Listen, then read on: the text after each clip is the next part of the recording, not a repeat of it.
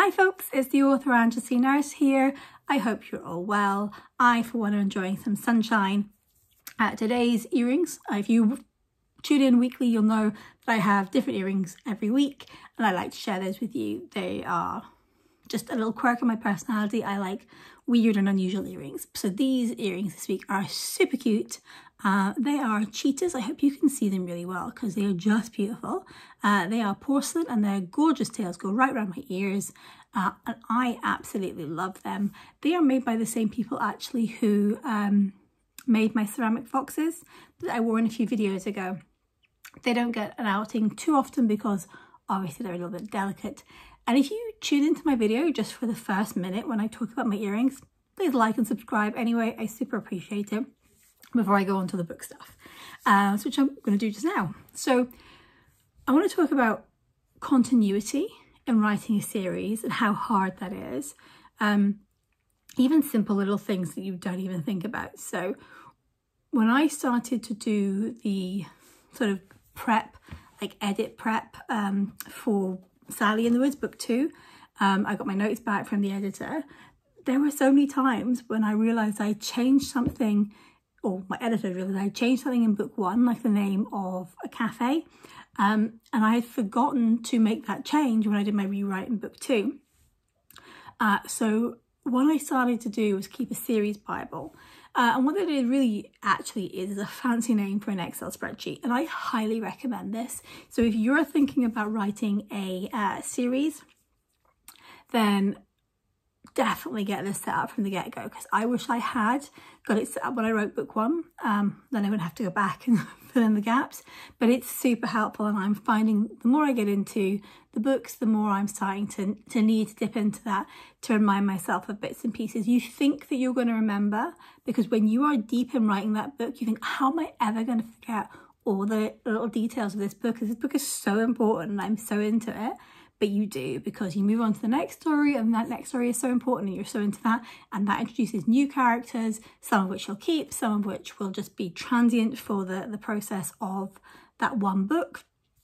So series Bible basically for me is a spreadsheet. I have a page which has all of the places which are going to be in constant use, constantly there.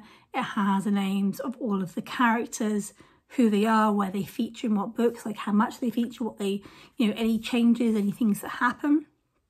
And so those are my sort of like things that I update regularly for new characters that maybe will become returning or recurring characters, or any new places that get added in. And then I have a page for each book. And in that book, I have the lists. In that page, I have the list of all of the characters, who they are to each other, reminding myself of little details, which can be really handy, because as you write a series, then you need to refer back way more than you think you do.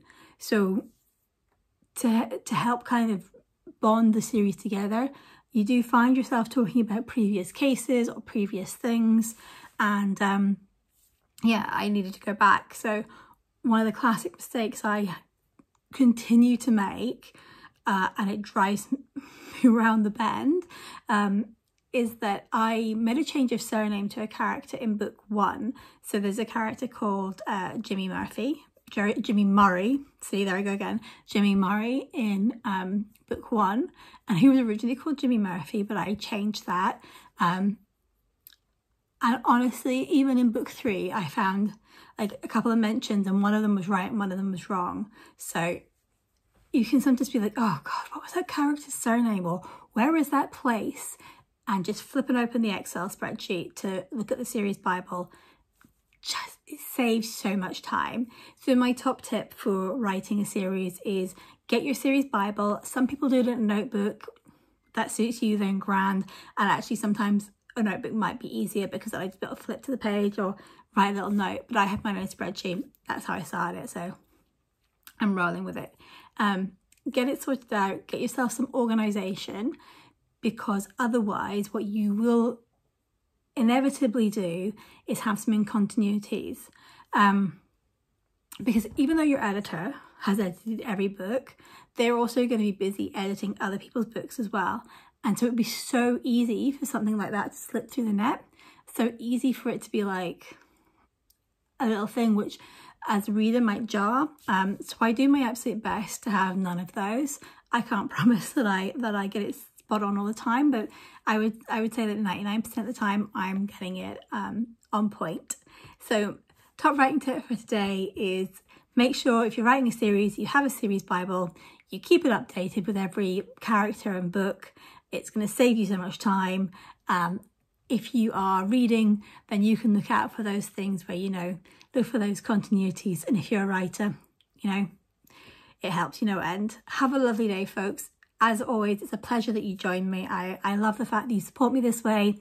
If you have liked this video, please like and subscribe. I appreciate it so much. Have a fabulous day. See you next time, folks.